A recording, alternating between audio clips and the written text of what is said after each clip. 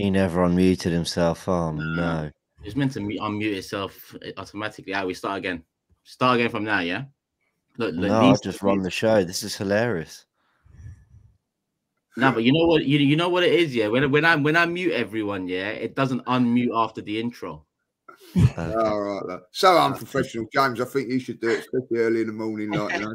Yeah. Lee, imagine we got you to do the technical side of things. We'll be here all morning and all night. Yeah, right. No, whether it's early or not, don't let me do it. Don't let me get over those controls. Whatever happens, like you know. You know what? Listen, F it. We're live. We're recording. We're not going to go. We're here, people. We're here, people. It's not the best of introductions, but there is a big introduction to make, a big special welcome, a special guest. She knows Arsenal. I'm sure you know about the channel already. If you don't, there's a link in the description below. So show some love and big up Jess all the way in LA, locking in to Fourever Arsenal. What are you saying, Jess? Yes. Thank you guys so much for having me. I love stepping in. This is the perfect time to come on and talk to you guys because we won. So yeah, and thank you guys for waking up early for me. I really appreciate that too. I'm sure it'll be worth it. It'll be worth it, guys. I promise. Go on, Lee. Go on, Lee. I've got to say, the comments are going to be buzzing now. Like, you know, poor Jordan's going to get it big time. You know what I mean? Like, you know, so but there you go. He loves it though. That's the thing about Jordan. He loves it. He loves it. He'll be on holiday tuning in, comment section. He'll be loving every single comment saying, "Get Jordan off, get Jess in full time." You can see it now. You can see it now. It is what it is. James, how you feeling, man? Shattered, but good. Good. Yeah, good. No, it's like Jordan always puts us through these 8 a.m s. So I've no doubt it'd been no different. But it was really good to have Jess on. It's really good to have walked the group as well. And I mean, walked it, even though we lost in Lons. I think we've made really light work of this, which is great. So yeah, lots of positives. Lots of positives. And I bet you lot went mad when Martinelli scored, didn't you? I bet you all went mad, like you know. Well, we know what you was on in the stadium, mate. We know what you was on in the stadium. When they hit 3-0, you didn't want to see no more goals, did you? I said, shut up shop now, like reserve energy for Wolves.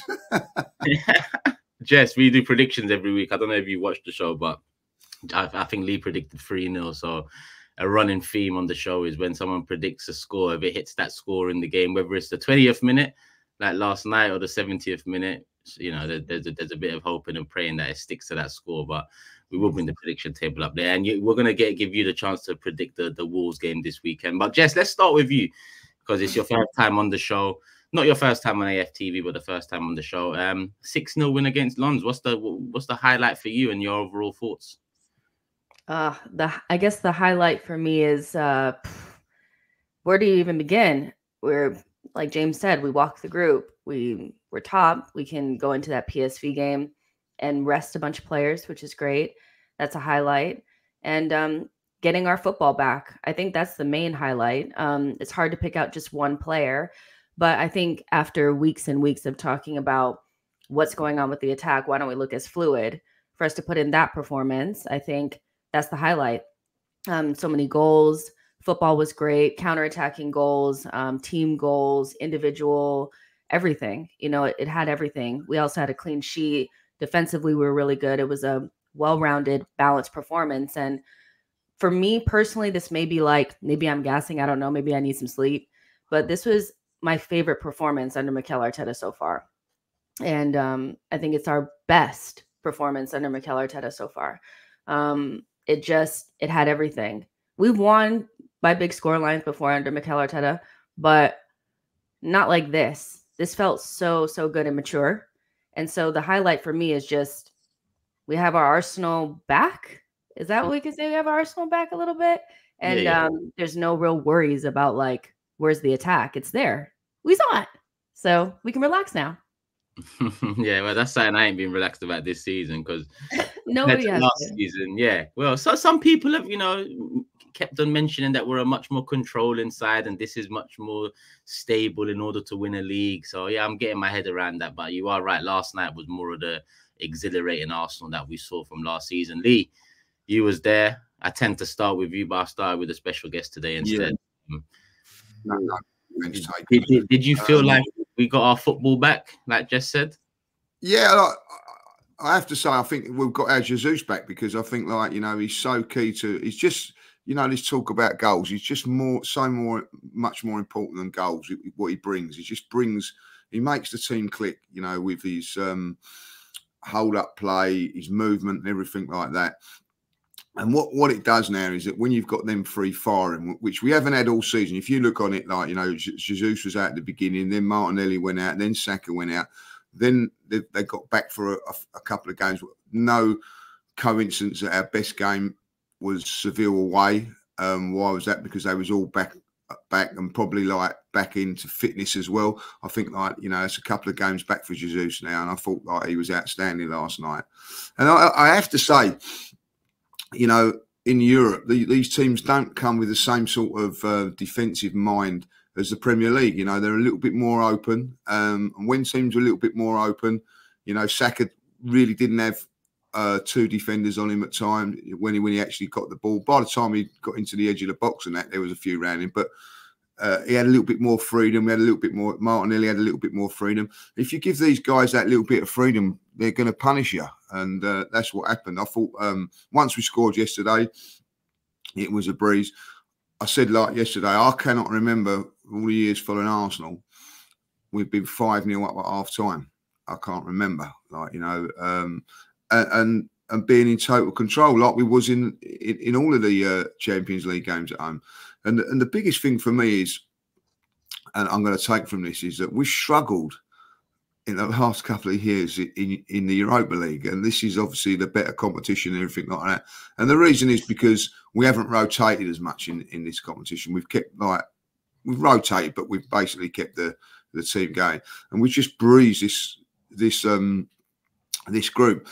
And people turn around you and say, yeah, well, maybe you should do and all that, like, yeah. But listen, there's other easier groups in the, or not easy. There are easy groups in the Champions League, and certain teams are struggling in it, like, you know. So listen, from I think it's you know, apart from, like, I can't believe we lost to them after. I was so impressed with them out there. It's unreal.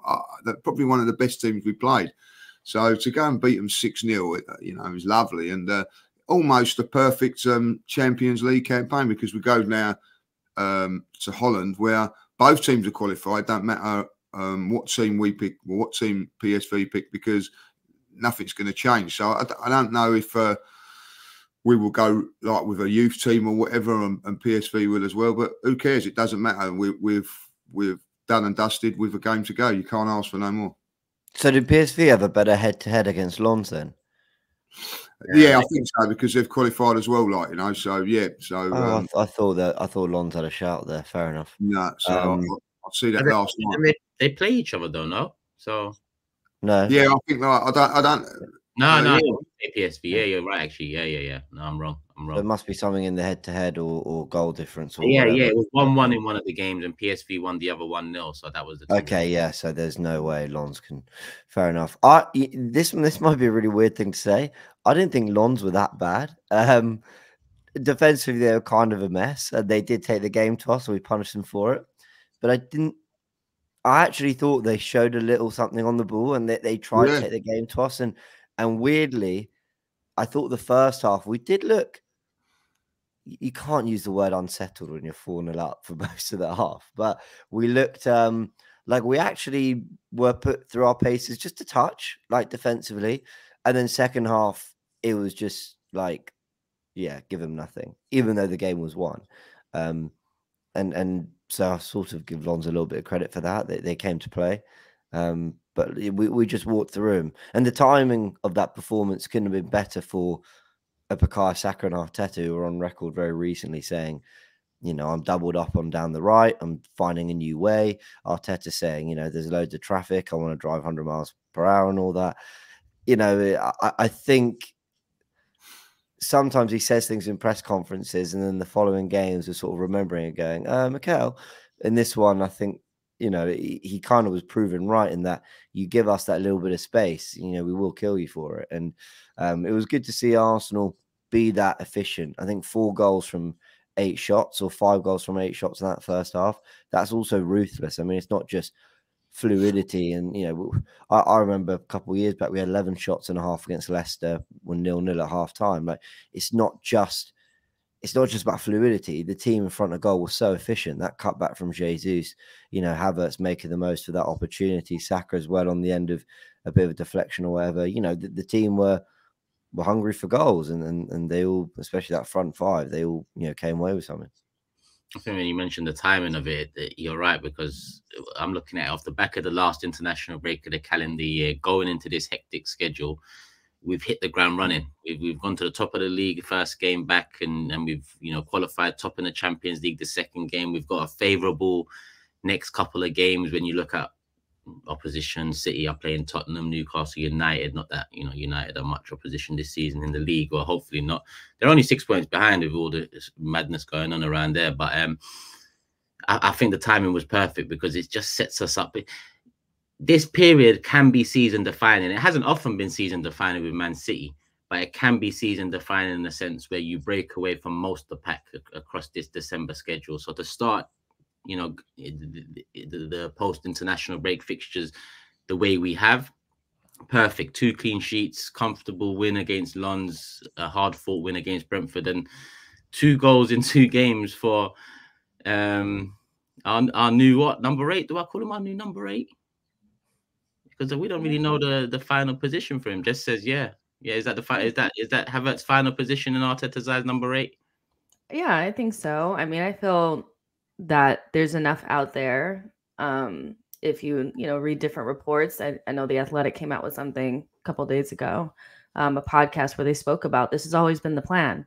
And I think it's when you look at what Arteta did from the beginning, first games that Kai Havertz played like in the league for us was at left 8, and he played there like 5 times. So I think it's always been the plan, and it was just whether or not those pieces worked in real life and not just on paper.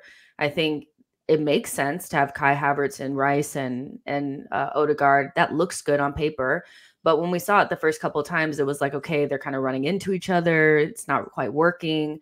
But I think a lot of it just has to do with the confidence of the players that are there. And this is the first game since Kai Havertz has been here where it kind of felt like it clicked. Before, I thought maybe sometimes people were gassing it a little bit. They were maybe trying to see things that weren't there. This time, it definitely was there. Still not world-class performance or anything like that, but you could see a midfielder there. This is the first time he felt like an actual number 8. And so, yeah, I think he is an option at number 8. Like, he's not always going to be the main option, I don't think. Or it doesn't mean that you won't see something different. Like we've seen Jorginho and Rice and Odegaard. We've seen different things. But he's definitely going to be playing in that position. So every time that he plays well there, we have to just be like, yes, because we need it to work. We need this to work. And so he was good. He was good. Scored a goal. 3 goals in 4 appearances, or not 4 appearances, but like 4 games in all competitions, because he scored for his national team as well. So he's in decent form. He's in decent form Red right hot. now. Look at that.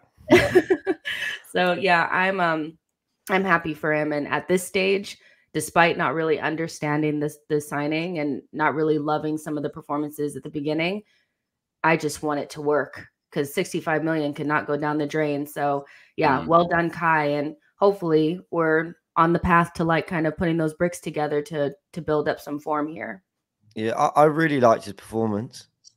Yesterday, I think I was, full time, and during the watch along, I was sort of saying, performance a 6 or 7 out of 10. He was good. I think on the full time I said 7 to 8, but like I am nearer that 8. Like I actually thought. I watched it back, and the usual comps did the rounds on socials. He was legitimately good, and it's like you said, people were maybe trying a little too hard in the past, but this is where I like to think we're quite fair. Like we weren't just being critical for the sake of it.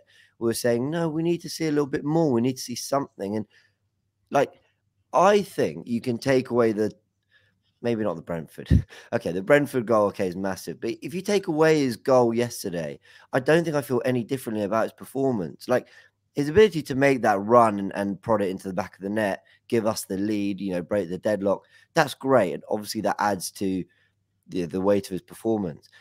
But the things I really wanted to see that we got, that I don't think we've had anywhere near what we got yesterday in terms of these kind of things, were, see what we did for that third goal. There's like a loose ball. He gets on the end of it with one touch. Then his second touch takes it into his stride. And then his third touch gets it out to Martinelli. And I love that. That's just really good midfield play. I've won a loose ball in midfield. I've driven into the space and I've fed it to my front line. That's all I need. Like last year, Xhaka's looked back at last year as some kind of like, some like Gundogan regen, like, because he was getting the goals and assists, some output machine. And don't get me wrong, the level of output and the way he improved in that was undoubtedly a big talking point. But Xhaka's all-round game was brilliant. The tackles at Newcastle, the being the heartbeat in midfield with Thomas Partey, he felt like that was difficult to play through. And if we can just get anything like a good central midfielder from Havertz who just facilitates everything, because off the ball, he's actually been pretty good since day one. I'll give him that. I've had no problem with him off the ball at Arsenal. Then like I'm starting to get it. I'm starting to see a 6'4" central midfielder who puts himself about, who's showing some decent tech, and I'm going, okay, this is something I can get on board with. Let's now.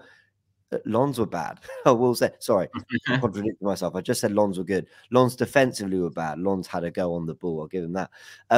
So there is that, but it was kind of good to see him when he had that moment in the second half near the byline where he kind of had the ball. He tried a little bit of skill that didn't quite come off, but then a little drag back and he was away. And I was like, this is good. You're not discouraged by the things that aren't working. You're trying to drive with the ball. He looked quicker.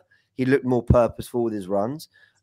He still was hesitant to lose the ball, but I think that's almost instilled in all our Arsenal players. I think there's a reason Odegaard doesn't look quite as exciting and magical this season, because I think there is a focus on ball retention and, don't give the ball away cheaply. And he did good. He did good. He'll keep his place against Wolves and deserves to. And this is going to be the first time this season that I'm going to go, and obviously we'll leave that for the last part of the show, but it'll be the first time this season that I'm saying, yeah, Kai deserves his place. Keep him there. Yeah, I mean, what Jess said is probably sums it up for me with Havertz. It was a good performance for sure. There's still a lot more that we expect from him, in my opinion, but it's headed in the right trajectory the last couple of games. Prior to international break, James, you said maybe people were gassing it. I think Jess used the word gassing. No, people were gassing it. People that were saying Kai Havertz had been good for us prior to this international break were lying to themselves and lying to the people they're talking to. The last couple of games, he has been good. Against Brentford, the goal, he was the factor in that win.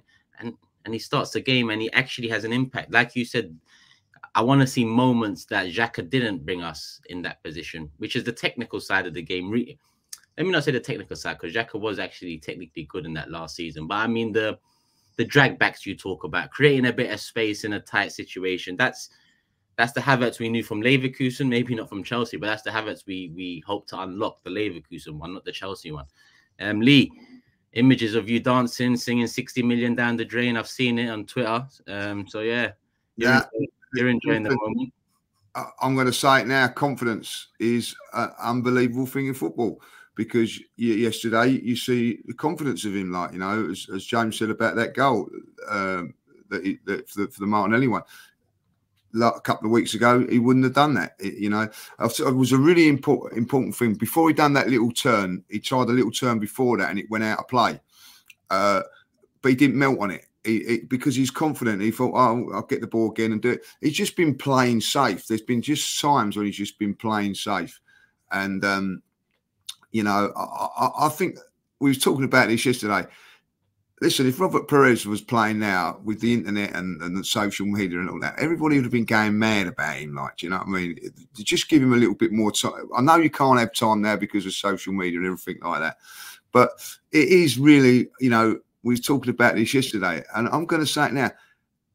People turn around and go, oh, yeah, the fans have got his back and all that, by singing the song. No, they ain't. The fans just love the song. Let's get that right. They love the song. So any excuse to sing it, they'll sing it. You've got half the fan base that Mikel Arteta, that want him to be successful because it's his sign. And you've got another half the fan base that don't like Mikel and thinking, oh, this is the one where he's going to fail, so we'll jump on him there. And I think it's a little bit unfair on him, if I'll be honest. You know, just let him play and just see him settle in and go. And I think in the last few games, I'm going to say it now, people slagged me off for it. I thought he had a very, very good game at Newcastle. I didn't think he was bad in that game. I know there was a couple of things we didn't do, but battled hard in midfield. I'm going to say this as well. The one thing I do like about him, 6 or 7 fouls yesterday, right? Yeah. None of them booked as well. Did he ever get booked? No. Clever little. We've got our Rodri. Oh, I get it now. Does the little things that you need to do. He breaks up. We're crossing over to the gassing again, Jess. I see it. No, the Kaka Rodri hybrid. It's fine. I understand. I get it. Saying on his performance yesterday, you know, there was times when he breaks up the play, they get through us on the line. He doesn't go in silly. It's just a little tug, a little trip. Does that well. Wins his battles in the air and everything like that. And that was the one thing that a lot of people at Chelsea were criticising. Oh, he don't get stuck in. I've not seen that. But I just think his confidence. I really do. I think his confidence is now lifted. It was evident today, you know. And then when he gets the goal as well, the one thing I will say about the goal, he's in there. You know, that's your midfield player getting in there from deep, which is something that we needed.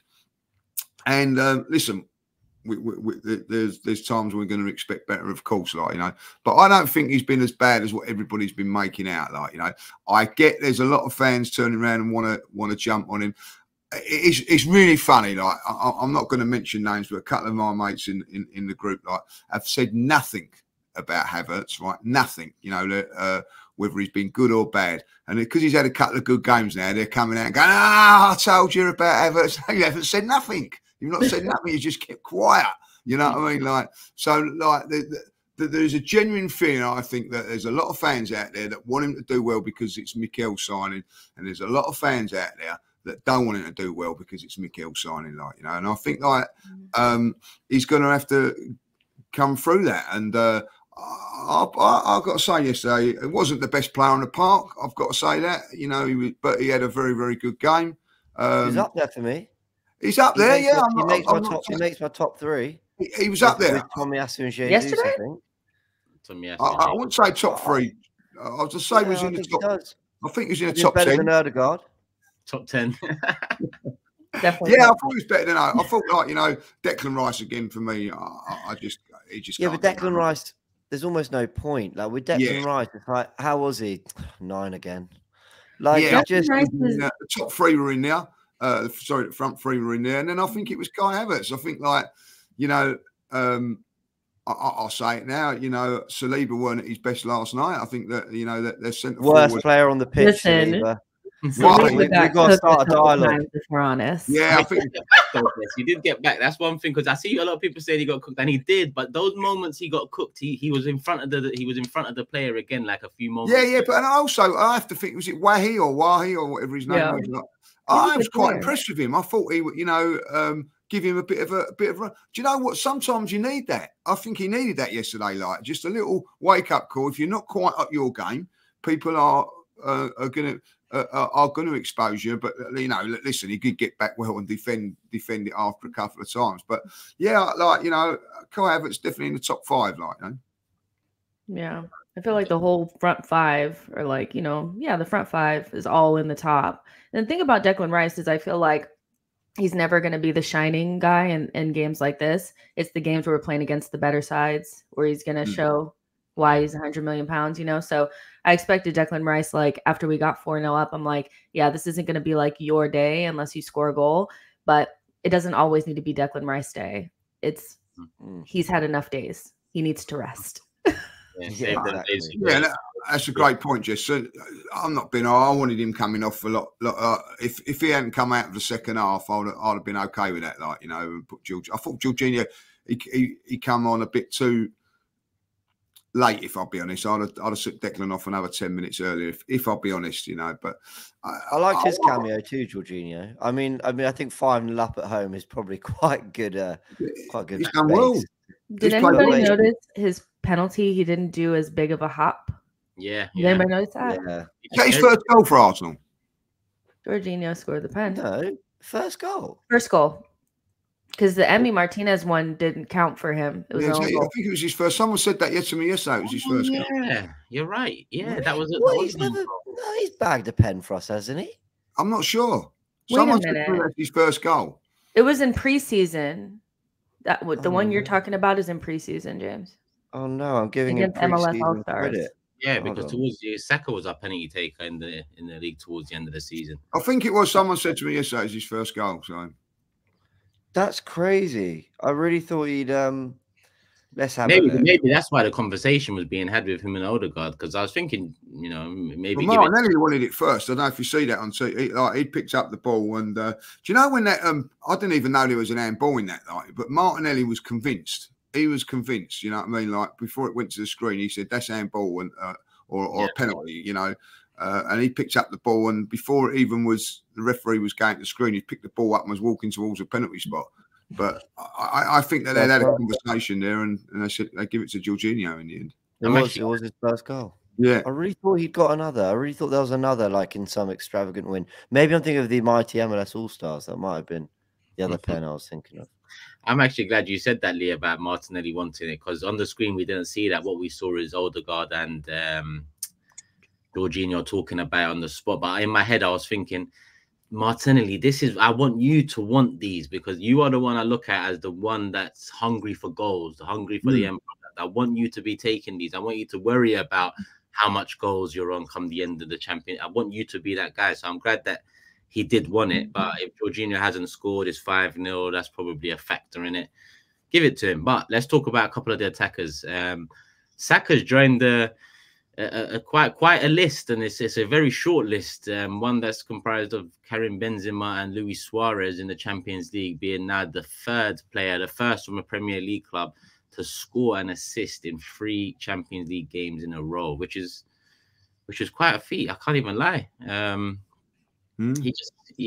For someone that's not started the season like he started last season, the numbers he is producing, it's a sign of a great player. I've said it before. I'll say it again. Jess, thoughts on Saka? Oh, go on, James. Sorry, can I just very quickly just add to that stat that, I mean, it was a goal and assist in the opening game against PSV as well. So I think it's just that Lens away game that has basically made it not 5 in a row. And he got injured. So, yeah. But yeah, Saka is listen, we have 2 world-class players in our team, and he's one of them. I think when you look at Saka, well, I'll say this, that like one of my favorite players outside of Arsenal is Mohamed Salah. And when I look at Saka, I'm like, if I had to say, Saka, this is a player that I want you to like model your game off after, it would be Salah, because no matter what his form is like, he gets GA all the time. He's so like consistent for Liverpool, no matter what's going on. GA, yes. What's GA? Goals and assists. Oh, thank you. And you're worried about how I do the intro, and you don't even know the modern day terms. All these terms that they come out with and all that, like, you know. Sorry about this wise man we have here, bottom right.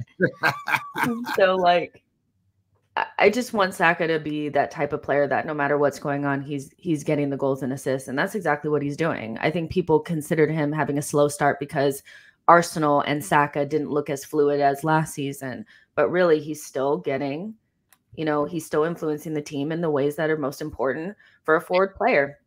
And so, yeah, Saka for me is just, I don't even worry about him. Like the performance that he had yesterday wasn't like, it wasn't the best performance we've ever seen from Saka, but it doesn't matter because he's so consistent. He's 8 and 9 almost every single game. It's crazy. And so, yeah, I'm not surprised that he's where he is. I think people that were saying he needed Champions League to show that he was this player were just trying to prolong the inevitable. Saka is he's him. He's him. He is. He really is. And we're lucky to have him. We really are. I think so. 3 goals, 4 assists already in the Champions League. I'll tell you what, Jess makes a fantastic point there, because I don't think he was great at Brentford. I really don't. But when it mattered, he's put in the assist and all that, like, and I don't think he has been at his best this season by a long long chalk, but he still contributes, and there's always that chance that he can do so. And people turn around and go, "Oh, why are they keeping him on and all that lot?" Because there is always that he can open up teams and things like that, like, you know. And you know, even though he ain't been at his best today, he's still a wonderful player to watch, you know. Like, and I tell you, like, even yesterday, he took a few kicks from them. He just gets up, gets on with it. He's brave. He's very, very brave. He knows he's going to get kicked. He knows he's going to get tackled, but he still goes in for the ball, still gets on the ball, still wants the ball. Yeah, I'm a big fan. It was nice to see him in a bit of space like that. Yeah.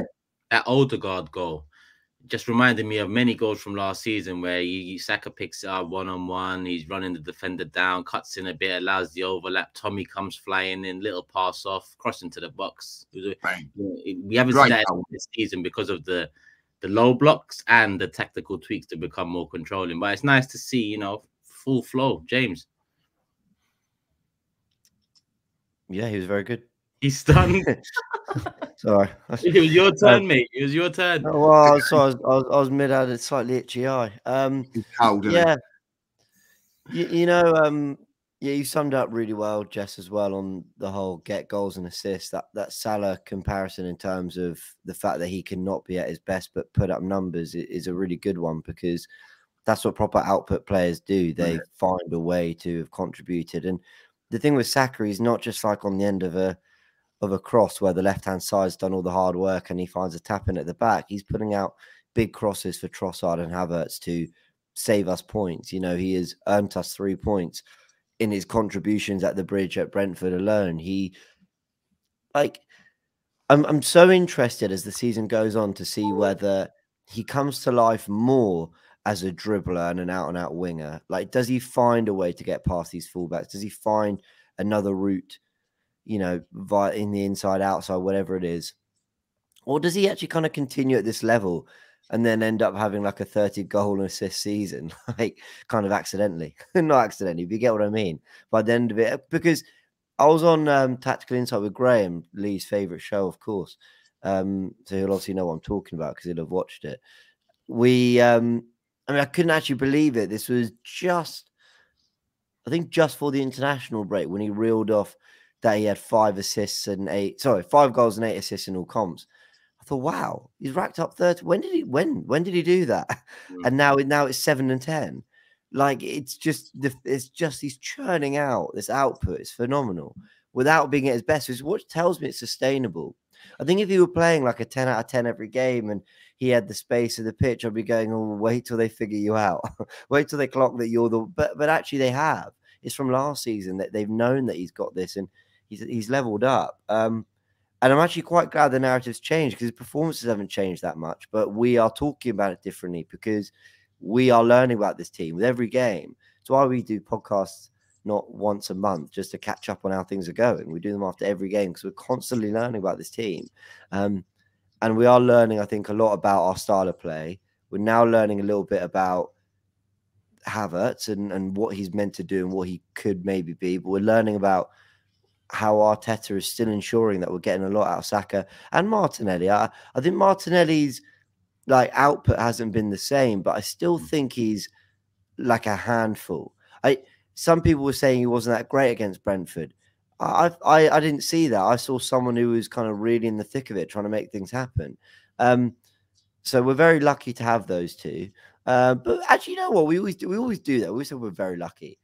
Well done, Hale End, producing some great talents, and well done to whoever found Martinelli, because someone within the club did that and spent 6 million on him. So that was my favorite goal of the lot. I said it on full time with you yesterday because Martinelli needed a goal. Jesus was probably the most eye-catching, the little turn in, and then we're going to talk about Jesus because 4-4 in the Champions League.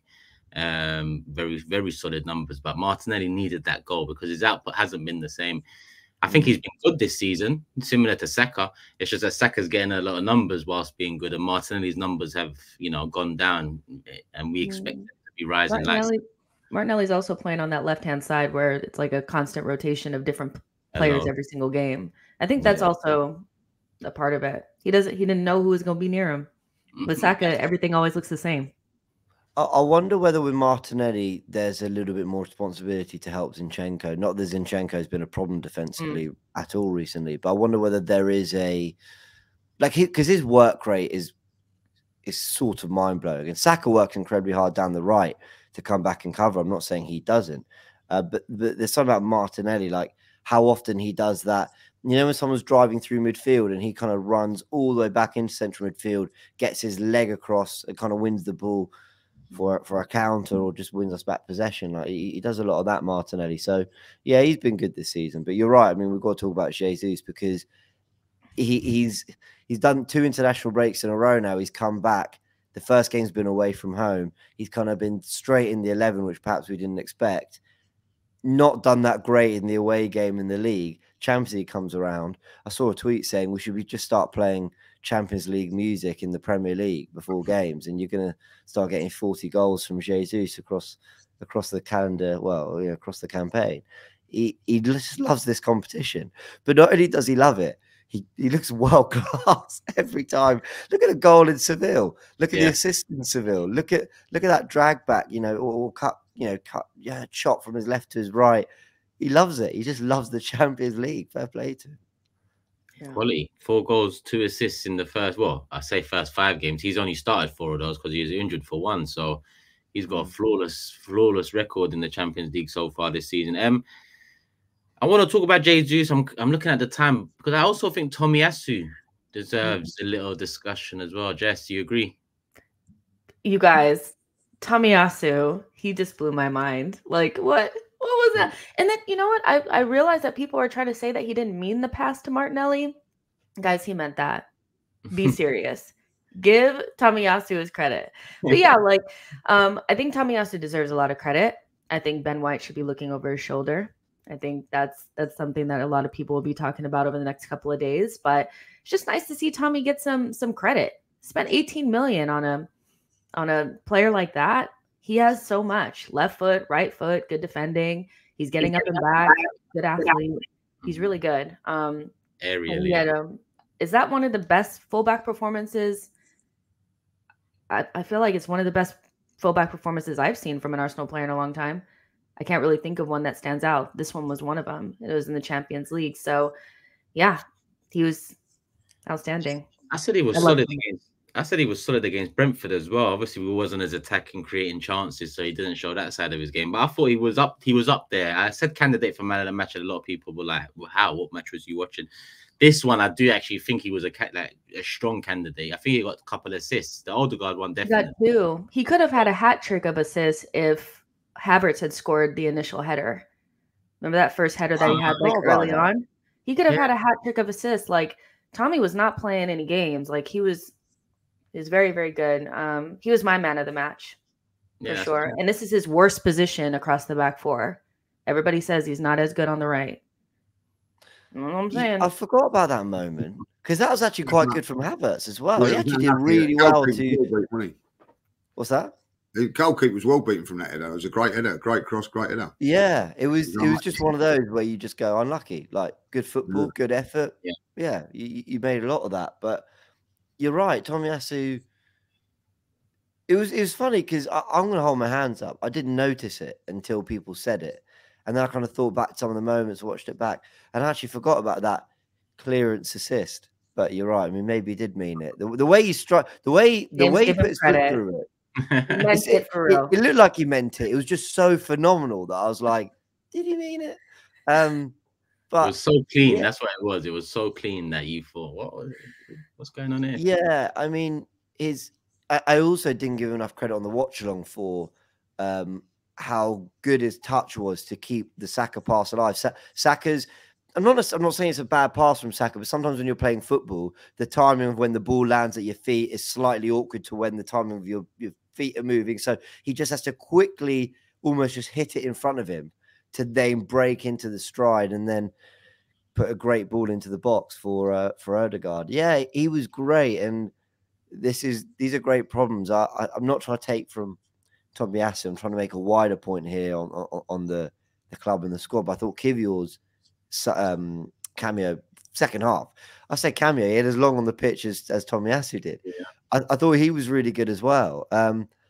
And those two with Timber to return, hopefully a January signing. I think Arsenal are going to look at a defensive player. Arteta just keeps talking about how short we are at the back. It's like we're only missing Timber. But anyway, I think suddenly you go, we've come a long way from the Cedric Holding days. We have, you know. Unless Holding is that signing, and I've seen those rumours. I've seen that. Let's not talk about that, please. But yeah, I mean that's great. And like all defenders of a similar profile, I'm not sitting there going, oh, we're gonna have to play a low block if this guy comes in. You know, you can see they can all come in and keep things going. Tomiyasu is like he's a very rare player. Like comes in at 18 million, just works hard, really good age, and can do it across the whole back four. He can invert. He can. The only thing I've always actually struggled with is, does he overlap and offer that attacking threat? But I mean, the evidence of yesterday, he can. I love him. And when he first come in, he was overlapping. I don't know if you remember, but he was overlapping quite a bit when he first come in. Surprisingly, quite a bit, because it was insinuated that, well, we all remember when he came in, that guy on Sky Sports talking a bag of shit, saying he's not a right back, he's not this, he's not that.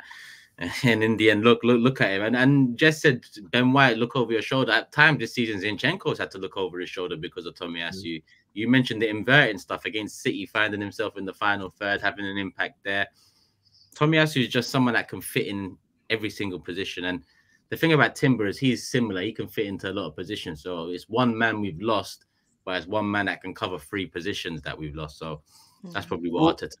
In pre-season, we started the United game in New Jersey with Timber left back. No, Tomiyasu left back and Timber right back. Yeah. And but they feel so interchangeable to me. I'm so interested to see what Mikel does when they're back. Like, I don't know. I could see Timber inverting and doing more Zinni's role and Tomiyasu tucking into the back three like he did, like he's been doing from right back. So I don't know whether that would flip, only a few months on. But these are great problems. Really great problems. Yeah, great problems. For me, the only question mark over Tomiyasu has been his fitness. It's been his fitness. Like, I think when he first came in, he was brilliant. What I like about him is that I don't think he was at the beginning of the season probably a starter. I think he was always going to be like one of the rotators and all that.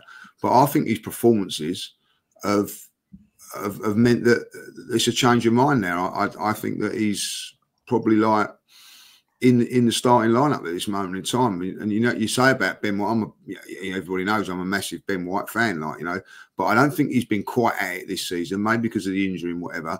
And Tomiyasu's just come in and just saying, well, if you're not going to be at your best, I'm going to come in and take your place. And he seems to have done this in the moment. I think if Ben White gets himself back to his best, I think that probably it'd be the option. But I think that when he's played left back, he's done really, really well. The one thing that I think Arsenal have had a weakness over the years is that long diagonal ball from say left to right, and the wide player gets in. If you ever look at it now, you can say it with Ben White as well, but definitely with Tomiyasu, is that when that ball gets cut out every single time with him heading it and reading it and everything like that, we're not getting that ball in behind us, and then we're getting caught.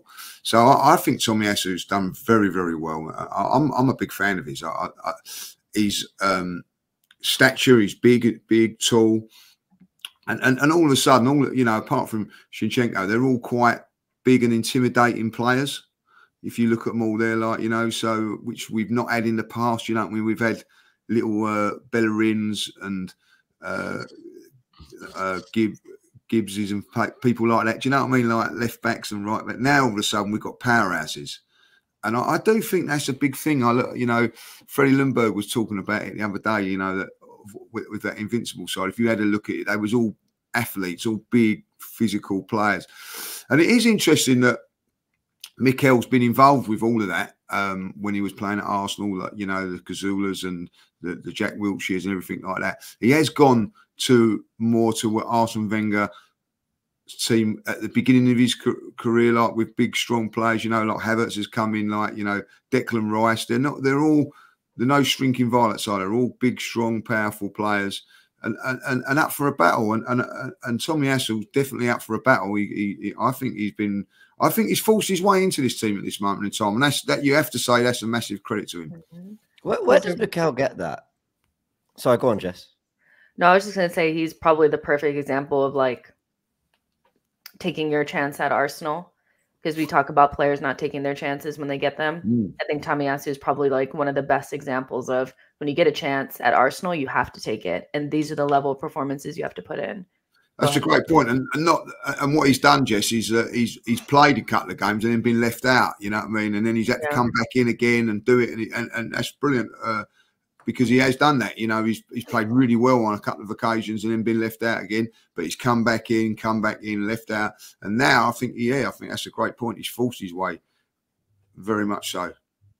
I was just asking, we're not going to start a big discussion on it, but I just I'm just curious. I'm just floating this idea out there. Let me know in the comments, like, where does Mikel's kind of appreciation, because he wasn't that kind of player, like he was what, 5'10" maybe, you know, central midfielder, good on the ball. Now he never shirked a challenge either. That's the one thing.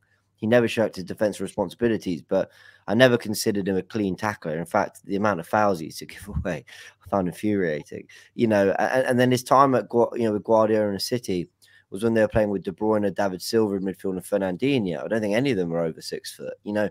I don't know. I wonder where his kind of appreciation for, because you're right, he has, they all have superb, you know, tech, these players, but they're big, they're you know, it's not an accident that we're good on you know, we're good on set pieces. It's not an accident.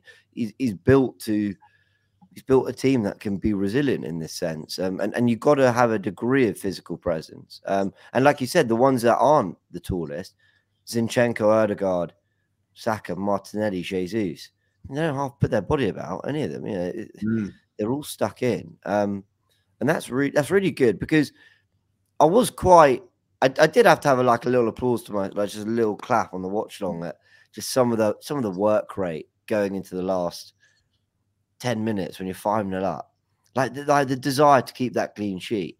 And I know that we were sort of having a laugh on the watch along about Gabriel's celebrations for the block, but forget the celebrations, just the fact that he was that desperate to make that block. Like there is a standard and application to defending that we used to tear Arsene Wenger's Arsenal for in the latter few years, you know. And when it went wrong with Emery, he used to be like, these guys can't do the basics, and now we're going above and beyond that. Do you know what? I loved that yesterday. I'm going to say that, like that Gabriel thing. I don't care what anybody says. I love that, because I remember going to Sheffield United a few years ago when we lost 1-0 up there. And when you go to Sheffield United, you're right behind the goal. We conceded a goal from a corner, and none of them were bothered. They went, oh, well, just went like, you know. Now I see players celebrating tackles to keep clean sheets and all that. Like, it is very, very important, very, very important, like, you know, that you keep clean sheets and defend properly. And I think there's a mentality about it, like, you know. I've got to say this, another thing, like, how has Gabriel got left out of the side in the first few games? He's been absolutely amazing. The great mystery of the season so far is why Gabriel didn't play those cup. I'm still thinking about it now. I still don't know. Like, I'm like, what were we trying to accomplish? I don't really get it. I'm with you, Jess. We were saying it last night. How was he left out? So he's, you know, it's I don't know, something must have happened, or it's a masterstroke from Mikel. I really think, you know, Arteta gets these things in his head that he just can't shake for whatever reason. I honestly think it's because where Ben White is a centre back who can play right back, I don't think he sees Gabriel as a centre back and play left back. So when Partey was starting at right back, he needed Gabriel to basically be a left back when we had a back four, and I just don't think he is one. And that was it. I honestly think that was even though we would have spent 70% of the time with the ball and Gabriel would have been in the exact same areas of the pitch, you know, when we shift into that back three and Partey and Havertz, whatever, I just don't think he wanted to do it. But then there was obviously all the links as well. So look, the point is, there's so much going on. What's that? I said there's so much going on at that time. Hard to pinpoint. There was. It was like that. Those first 3 games were a really weird time. Like, so. Even though we kind of picked up points, it was the team looked so different. Yeah, and I head round it. Seeing Partey right back was a big one. But listen, we've just gone through top of the Champions League group. Renders that week 6 game against PSV meaningless, but one game that isn't meaningless is Wolves this Saturday. It's at Emirates. And yeah, I mean, we've just gone top of the league, so nothing less than a win. But has anyone done it? Well, done enough to keep their position, I was about to say. But Havertz was the only one that's come in. He scored 2 and 2, so I don't think that's a question. But would anyone do anything different aside from going in with the same lineup? Lee, you're about to say something. I'm surprised Trossard was left out yesterday and didn't come on. Got to say that, like, you know, I think it's done well for us in the last few games. He didn't play as well against Brentford, but when he went out to that wide area, he done it. I think Trossard, the problem Trossard's got is that when that front three's firing and fit, it's very, very hard to break into. Very, very hard to break into. Maybe he might make a change in there. I'm worried about this game, guys. Going to say it, putting it out there. Worried about it. Yeah. Yeah. I'll tell you why. Because Wolves must be due one. They must be due something from VAR. They have been mugged off, shot down more times than anybody. If anybody's got a chance to rant about VAR, it's Gary O'Neill, like, you know. And if they're going to get a decision, it's going to be at the Emirates. I'm telling you that now, like, you know what I mean? So I'm a little bit worried about it. We've got to make sure that that doesn't come into the equation, like, you know, because they are due a VAR decision, you know. I kind of feel sorry for Wolves now, like, you know, some of the decisions that they've got was unbelievable, like, you know, and on Monday night as well. But yeah, we've got to, but like, we've got to be on it. We've got to be on it. If we're not, it could be a struggle. I'd be unbearable if we had the decisions go against us they've had. I don't know how to take it. Maybe yeah, how to take I think it. I'm annoying now. Yeah, wait, yeah. Imagine our Wolves fan. I mean, some of the ones they've had against them, it's incredible, scandalous, are absolutely horrendous. I cannot believe it. I really rate Wolves. I like the work Gary O'Neill's doing. There's something about them on the road. They're not at home. I don't know. At home, I think they're taking it to teams has kind of swung in their favour. I think away from home, like they were brilliant at Old Trafford but lost. They were you know, away at Fulham, lost, away at Sheffield United. And I think, am I right? Did I read in a group chat Turkish with work that we've got Lamina and Gomez are out? Is that right? Yeah. I like that Lamina, by the way. I like that. That's their central midfield too. And if Pedro Neto is fit, well, he's only just back, although hopefully he sees this as an audition, but just don't be too good. Just like be good enough that we buy you in a few months. So yeah, I'm very wary of Wolves. Cunha's hit some form. And I like Gary O'Neill, and I know what Lee means. Feels like there might be due one. But look, I wouldn't do anything. I wouldn't change anything with the 11. They all deserve to keep their place. I do feel sorry for Trossard. Like this guy just sits in between. Like he's the perfect squad option. Yeah, but he's not a starter. But he's like the perfect squad option. If you have an injury anywhere, Trossard can come in and do it. He could probably invert from left back and be brilliant. I think he's happy with. I think he's happy with that role. I don't know if he is, and that's not me saying he's like it's a problem or anything for him. I'm not saying that at all. Yeah, maybe the part of him that goes, I'm 28, turning 29, and I'm, you know, getting squad minutes in a team that's top in the Champions League group and top of the league. Like, yeah, there's positives in that, but I think he's a player that I think, especially for his performances, we'll be thinking, I don't know what I've got to do. I'm not as fast as Martinelli. I'm not quite as good as Jesus. I'm not really an 8. Like, you know, and I think he said, didn't he, that he's played 8 for Belgium? I've not really followed him at Belgium, but yeah, great. So he'll get lots of minutes across the season, but I do think he deserves more starts. And I think the really missed opportunity was when Jesus was injured and Eddie was starting those games. So I'm not trying to, but yeah, I think that was the missed opportunity there. He should really be the backup to Jesus while we don't have that plan B and Havertz isn't seen as a striker. Well, 12th man, essentially. That's what Trossard is. Definitely. Yeah. And I actually think his biggest problem is off the ball. I think Trossard reminds me a lot of like an Arsene Wenger forward creative midfielder type that loves the attacking side of the game, but doesn't really have much interest in the other part, which is fine. But in Mikel Arteta's team, he values off the ball so much. And one thing that Trossard did say in that same press conference is that he needs to stay switched on. And I think that shows his awareness. He understands that, like, yeah, I'm really good on the ball, but like off the ball, I can be got at a little bit, you know? And I thought, you know, when played against Brentford, he played in that left 8. He kind of, you know, it wasn't the easiest fit. It wasn't. So I think for Trossard, like when you look at Arteta and who he values, I think you can see that like off the ball is super important to him. And unless Trossard can gain that, like he's not the best presser, so he's never going to, you know, like look at our front 3. They press like nobody's business. Look at Odegaard. You look at like Havertz, who's done nothing. But, exactly. Yeah. So he's never, I think that's the main, I actually think that's the biggest reason for it more than anything, but it doesn't have anything to do with his quality. You know, it's just some players are just not going to give you that pressing and all that kind of stuff and the duels and all that. That's just not his game. It's just not good as the front 3. It's as simple as that. The front 3 are unbelievable. You know what I mean? You know, but you've got to have someone to back that front 3 up.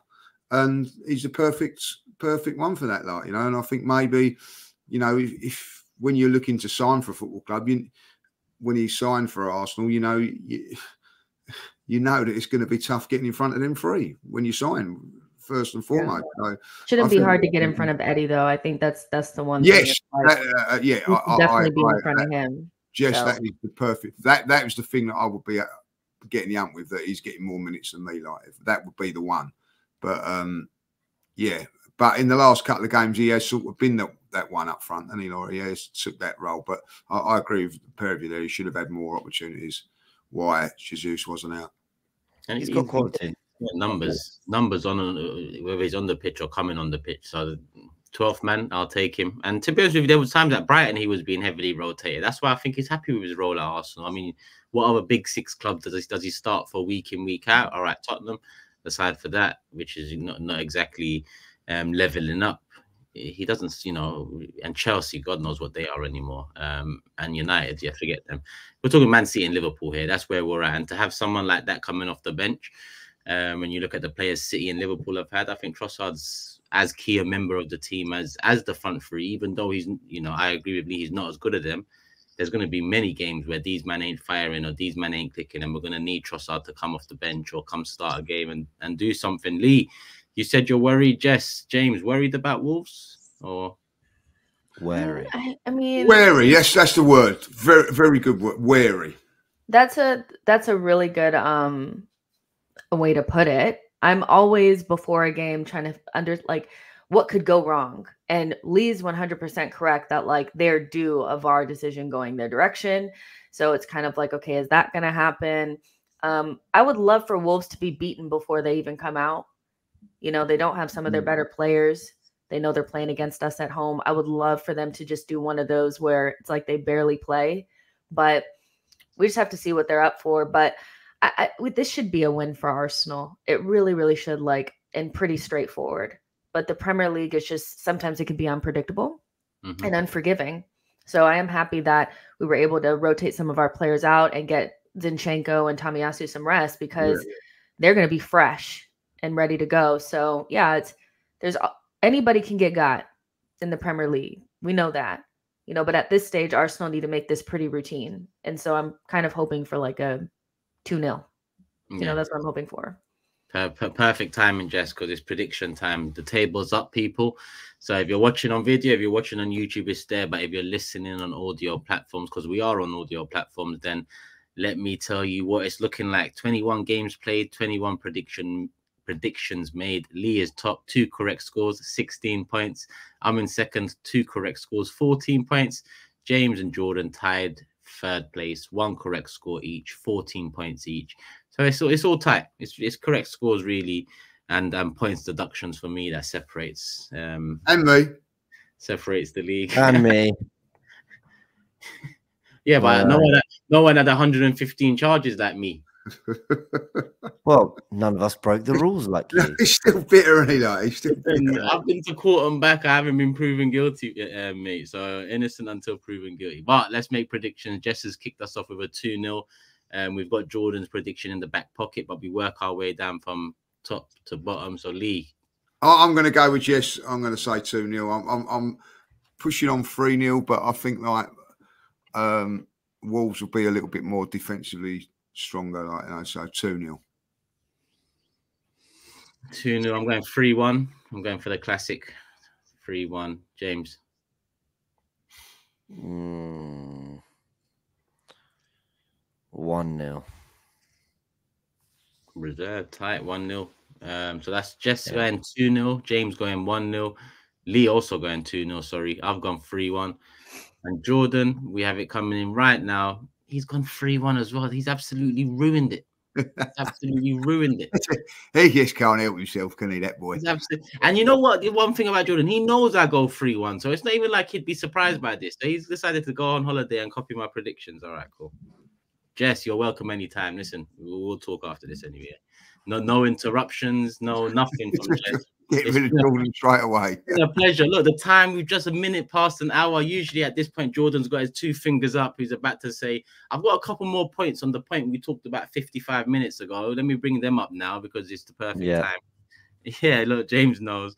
Look, big up Jordan same way, but show Jess some love in the comments. And more importantly, go subscribe to her channel. She knows Arsenal. That's all the predictions in now. And as always, we're going to slowly but surely move on to comments of the day. But before we do, people, I was going to say a reminder, but a heads up. This evening, FanZone is live, and FanZone's about you. Download the AFTV Plus app. You can have your say. Robbie's going live. It's been a little while since he's done a FanZone, I believe, and a lot of people have been waiting to ask him questions and jump on and talk to him. So Robbie's going live later on FanZone, and I believe he's going live with Laurie. And they're always clashing with their opinions. So that one should be a good one, people. Make sure you're there. Subscribe, put the notification bell on. You'll know when it is. But I'll also tell you 7 p.m. live. And we don't have Jordan, but we've got Lee with 1 finger up. So go on. Yeah, I just want to ask one question to us all, like now, and I want an honest answer, like, yeah. Can I have an honest answer? Yeah. Depends what the question is, mate. But go on. Right. Sunday, Man City, Tottenham. Who do you want to win? Oh, Tottenham. I don't give a shit. Tottenham. I'll lead the way. I'm not fussed. Draw. I don't want to tempt fate that Spurs, with all their injuries, winning at City would be quite big for them. I don't think that's a good thing. I want City. Sorry. What? City to win. No way, Lee, man. It's your WhatsApp group again. They're getting to you. I told you to leave that WhatsApp group. Every show you're just logging into that. I cannot have Spurs winning that game. I'm going to say this now. There's a draw. Draws exist. Whatever result's good for us. Any result's good for us if we win on Saturday. Kind of, but the City win's not good for us. It's not good for us. We drew with Spurs at home. I know they've dropped other points, City, but they'll kill them. By the way, I live in that same petty mindset that Lee has right now, where it's like, I need to think about my group chat. Okay, I need to think about my group chat. I cannot handle it. I've been enjoying Big Ange getting his comeuppance. And I'm going to say it now. Continue. I get just as much satisfaction out of him losing as Arsenal winning. I do like that. Like, but a draw would be best for sure. Sorry.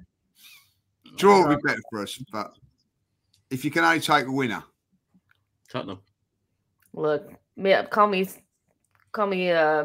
short, like, you know, not thinking big picture, but I just cannot do Spurs win. I can't do it, y'all. Thank you, Jess. I'm good. Spurs. I don't think a Spurs win is good. Spurs win.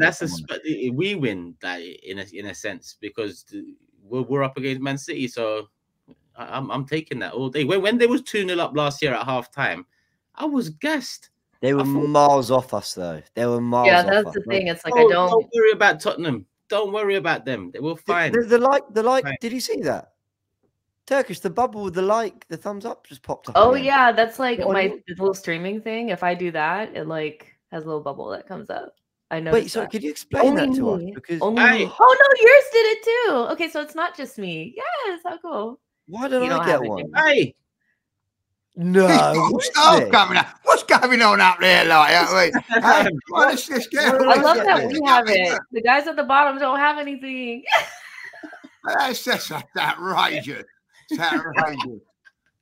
Quick, Turkish, throw in a dab. See what happens. No, you're going too far, mate. You're going too far. Jess, it must work for you if you do 2 thumbs up, because the 1 thumb up worked for you, no? Look at that. Look at that. Whenever I do shows, it works for me. It's not working for me now, but I learned that like live. I was like, I did that and I had a bubble and I was like, what is this? Like, I've never seen it before.